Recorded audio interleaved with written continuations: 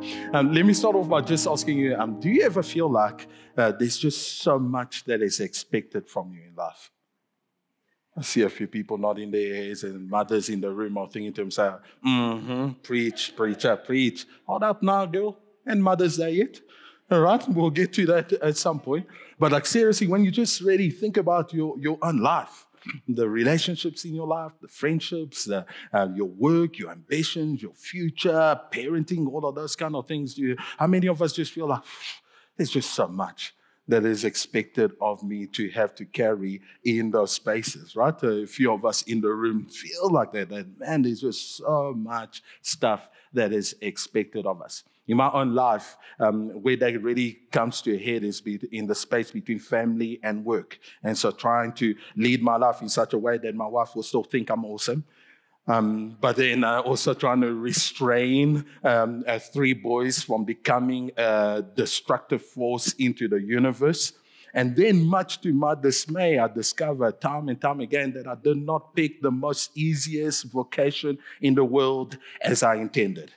It turns out trying to actually minister to people's spiritual needs as they will want you to do so isn't a half-day job, right? They lie to you at Bible college, where all them doctrinal books they have you reading, thinking like this here thing will prove to be easy. It ain't that easy at all. Now, I'm sure you've got your own stories and your own experiences of how you're trying to juggle and balance all that's expected of you in this life and feeling like, it just feels like it is too much. And so then the question becomes, how can we have or make much significance in our lives if we're feeling that burden, that weight over us all the time? Now, let me just tell you where I'm not going with this message so that we can get that disappointment out early. I'm not going to launch into a 5 easy practical steps to getting it all done message. That's perhaps for another day. But like where I'm going with this feeling of just being overloaded or carrying a lot of expectations of our lives, I'm simply going to a point where I want to point out to you that feeling, that overloaded feeling, is also a feeling that we can have towards God at times too, right? Feeling like God is expecting way too much from me. And so that whether that is in the things you do or don't do, or in the things you have or don't have, or the desires that you have or do not have, I feel like God is expecting too much on me, from me. And so they may lead to some of us not rejoicing as we should be in our Christian lives. Perhaps they lead some of us who feel like, man, is it really worth it to try to pursue this God? Or perhaps it leads some of us not wanting to get close, to really know this Christian God. Why? Because we anticipate or are expecting that his expectation may prove to be too much to handle of our lives. We've been talking in the past 2 weeks about having faith. That is trusting God, that God has established us on a solid foundation of salvation, trusting that his power is guarding us, trusting that our trials are being used by our God to actually refine us. But can we just be honest for a moment and just say that having to have faith in God is not always easy. It's not always something we look forward to try to do, especially when it comes to God. A lot of the things that he calls us to trust in and believe in are not visible to the naked eye, right? We're called to trust that we're being founded on a solid foundation of faith, which isn't always visible to the naked eye. We're called to actually trust that God, the truths of God's power is actually guarding and preserving our lives, which isn't always that visible to the naked eye. We're called to believe and trust that God is using our pain and our suffering to actually refine the proven genuineness of our faith, which isn't always that visible to the naked eye.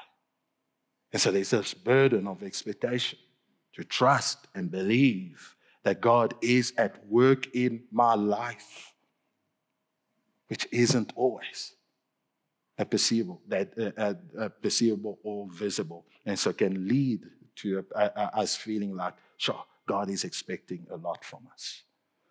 And so what are we to do in the midst of that? Now, the Apostle Peter knew a little bit about this dilemma.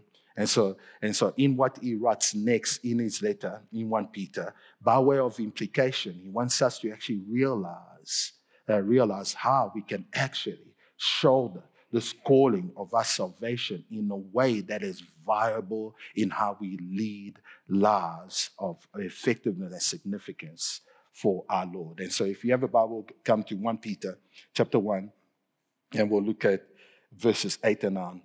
Peter writes and he says, though you have not seen him, you love him.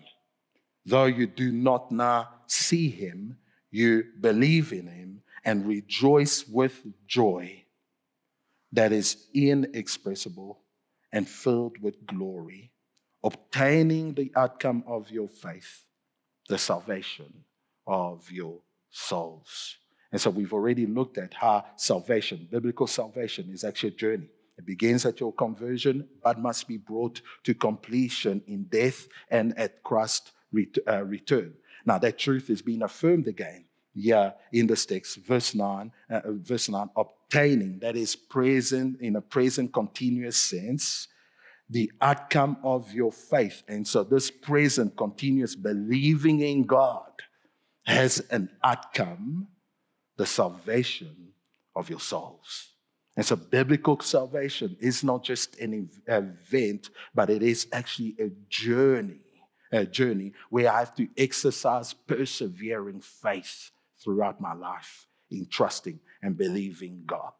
Then Peter tells us that persevering faith is actually seen in the love, belief, and joy we have in our unseen Lord. And so look at verse 8 again. Though you have not seen him, you love him. Though you do not now see him, you believe in him and rejoice with joy. And so, there again, that burden of expectation, right? Loving, believing, and rejoicing in a Lord that I have not seen. How do I do that? Are we just supposed to bait fuss through this whole thing, right? And just have a love, have a belief, have a joy in your unseen Lord. It will be okay. Kulungile. Don't worry about it. Just persevere through that. Now, the Christian life is actually far more hopeful than that. And living for God is actually far more tangible than that. Now, in order to see that, you have to ask yourself the question or think through this question. How does one have a love, a belief, and a joy in someone they have not seen? How does one have a love, a belief, and a joy in someone they have not seen?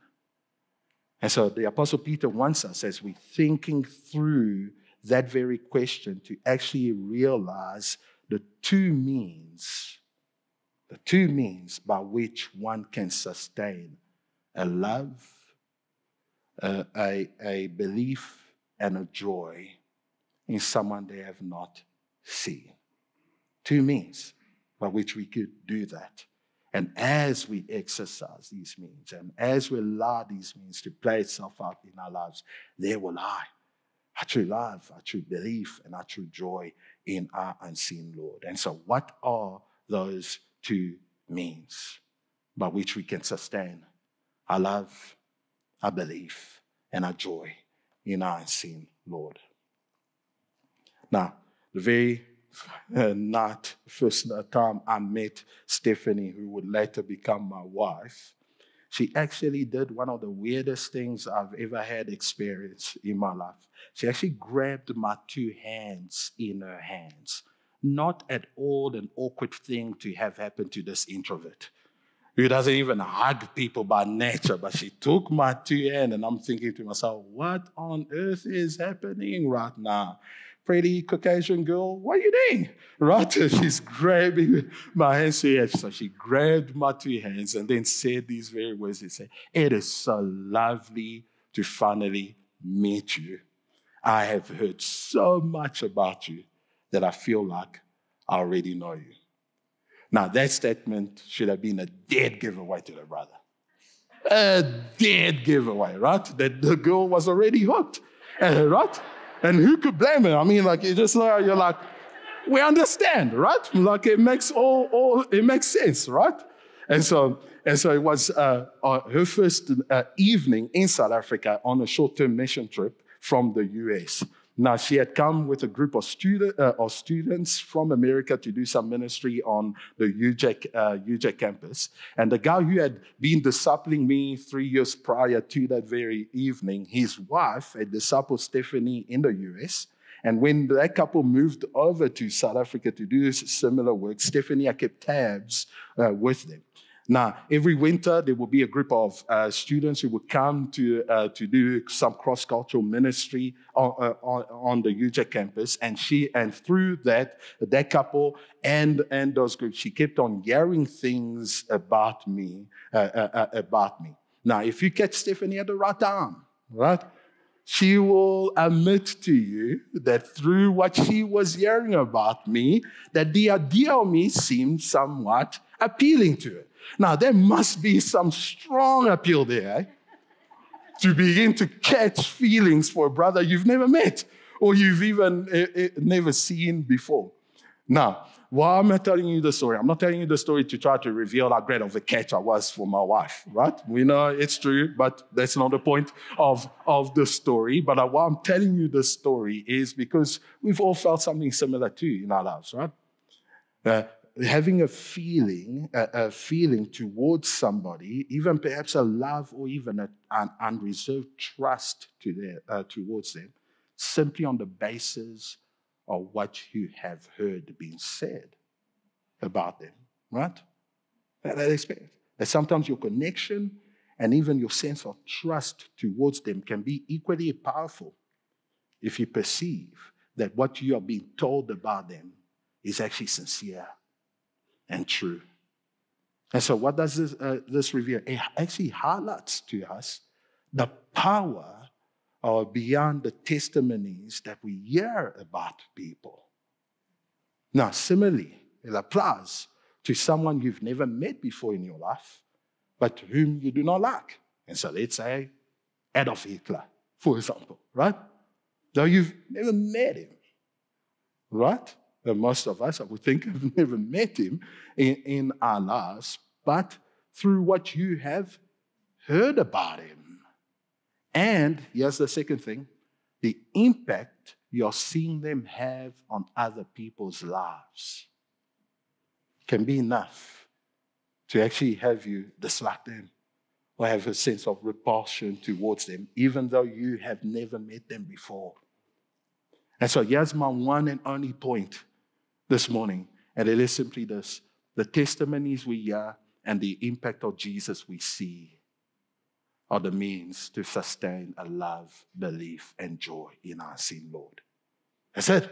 That's what Peter is implying, that the testimonies we hear and the impact of Jesus we see are the means to sustain a love, belief, and joy in our unseen Lord. Look at the text again, verse 8.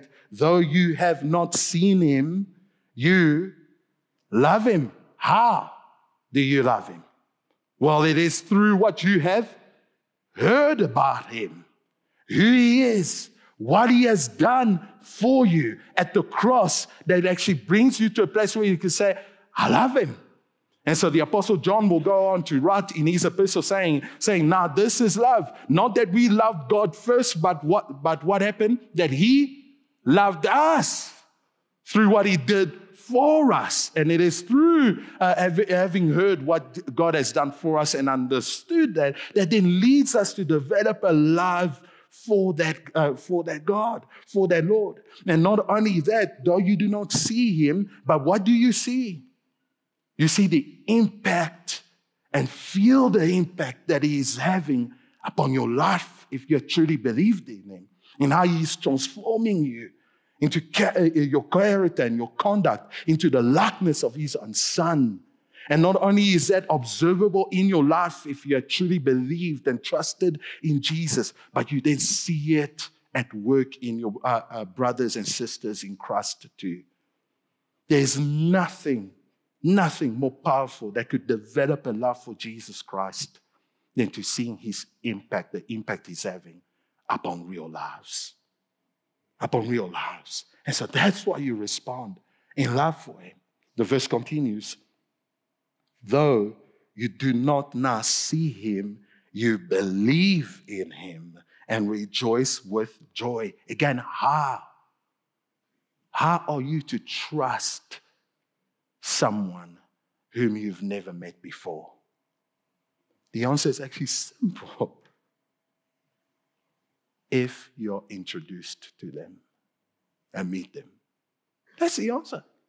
And so you meet Jesus Christ through the words you hear about Jesus Christ and the impact you see him having on people's lives, on someone's life.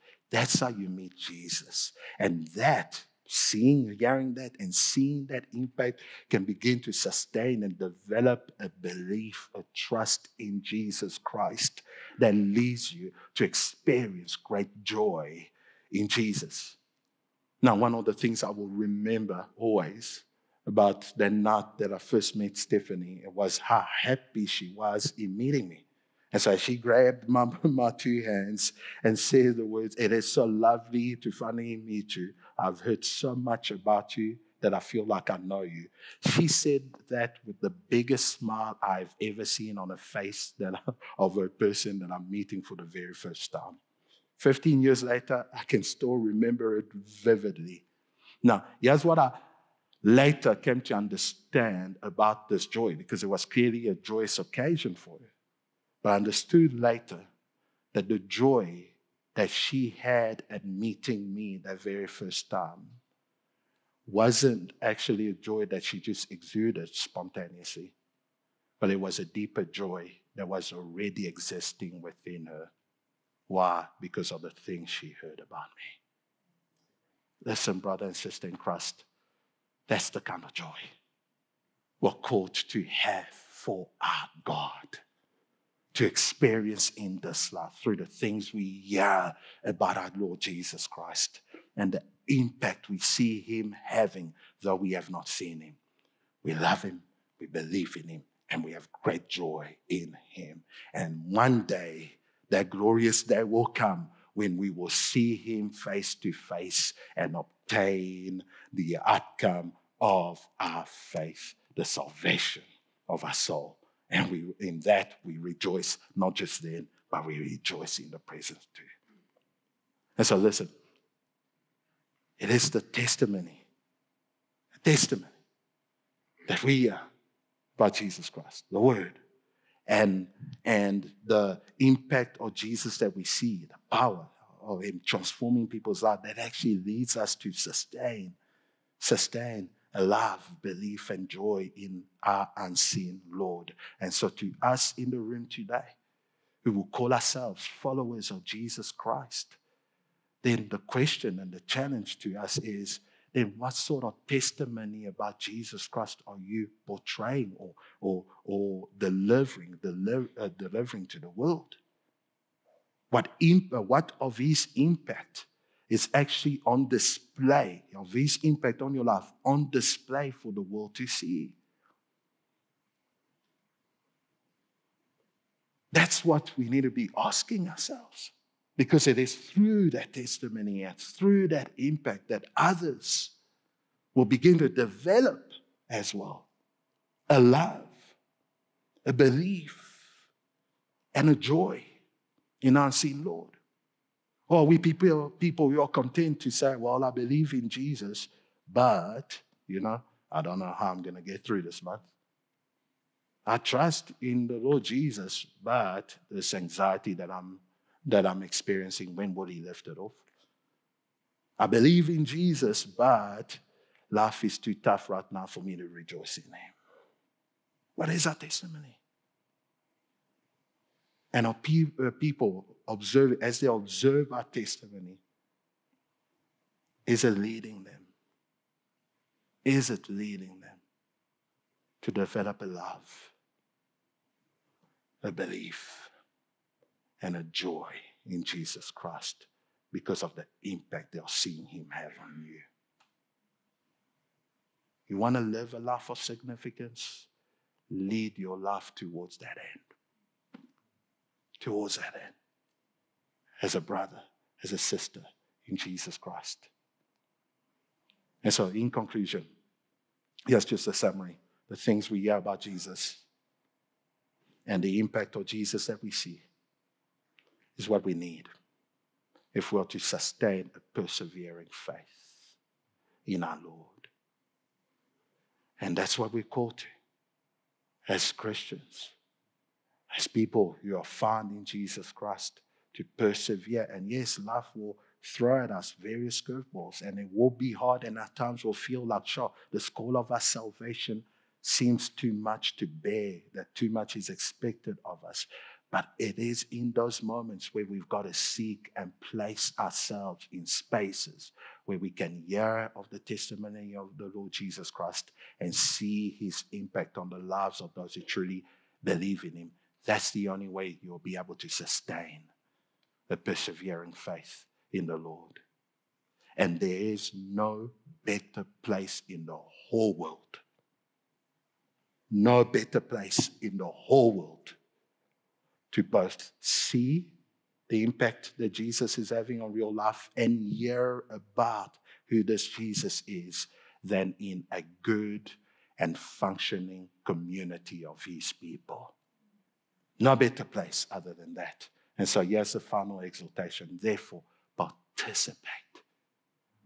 Participate in the life of a local church, which is the expression of Jesus' body, into a small group of people where you'll be constantly be reminded, hearing about who he is, and be seeing the impact that he is having on real life, so that you will be sustained in a love, a belief, and a joy in your unseen God. Let me pray for us. Father, we thank you that you do not leave us as orphans, and even as Peter will go on to write in his second letter, that your divine power has granted to us all things that pertain to life and godliness through the knowledge of him who called us to his own glory and excellence. And so I want to pray for us as a church. I want to pray for us as family. I want to pray for us as brothers and sisters in Christ. Give us the faith to believe that everything we could ever need in this life, you have given. You have given through the knowledge of him who has called us to his own glory and excellence. Father, you have not been stingy towards your children, but you've been gracious and abounding in love by granting us what we would need. That this life of salvation that we ought to live is a viable life. We can persevere as Christians, as salt and light into this world, if we will take you at your word. That it is in your knowing of you, which is done so through the testimony of your word and through the testimony of our brothers and sisters in Christ. And it is in seeing the impact of Jesus Christ. Nothing can transform a human life into an object of God's glory apart from Christ Jesus. And we in the church get to see that. We're welcome to be a part of that, seeing those miracles of grace that you're bringing forth in your church. I pray that, Lord, we will believe in that and we will center our lives around that, so that by your grace, by your goodness, we will lead lives of significance to your glory. And all God's people say, amen.